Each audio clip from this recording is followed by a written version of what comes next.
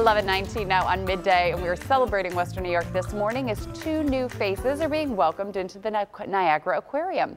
Today, Lauren Hall has more on the baby penguin's journey into the world. Good morning. These little penguins are a big deal for the Aquarium of Niagara. They're the first baby penguins born there since 2006.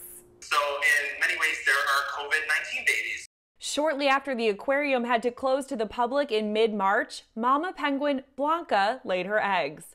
She and her mate PJ sat on top of them for about 40 days, and then they hatched on April 15th and 18th. For now, the aquarium staff is calling the bigger one Alpha and the smaller one Beta. They don't know the genders yet because they can't get too close.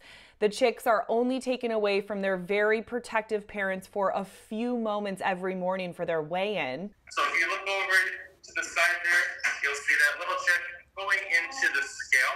Executive Director Gary Siddall says their arrival is truly something for the whole community to celebrate during these tough times. These little penguin chicks are adorable right now, and they're going to be adorable for a very long time. So when we do reopen to the public, we hope everyone's excited to come see them as we are excited to show them off.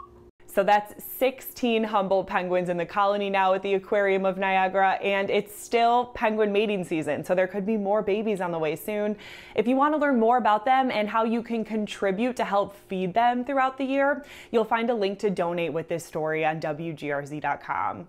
Reporting in Buffalo, Lauren Hall, Channel 2 News.